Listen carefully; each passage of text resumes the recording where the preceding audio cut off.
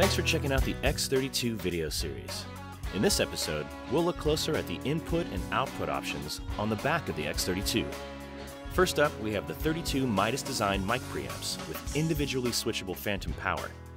Each input has an LED to indicate when 48-volt phantom power is engaged. The 16 XLR outputs are individually assignable to any mix bus or direct output. The 6 auxiliary inputs and outputs on TRS connectors are routable as inserts or auxiliary in and outs. Auxiliary 5 and 6 also feature RCA connectivity.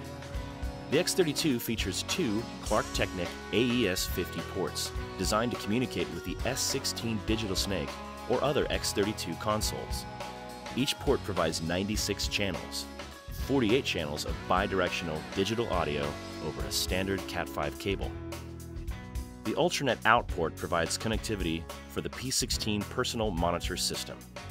In most cases, users will plug a P16D distribution hub into this port, and from there, out to numerous P16M personal mixers. MIDI I/O ports provide the pathway for a host of helpful functions, like digital audio workstation control and remote control of saved scenes on the X32. Ethernet and USB connectivity allow for some great remote control options. For example, connect a wireless router to the Ethernet port to wirelessly control the X32 with an iPad using the XI Control app, or with a Wi-Fi enabled PC using the X Control app.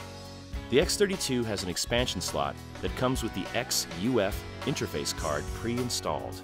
It provides up to 32 by 32 channels of audio to and from your computer via FireWire or USB 2.0.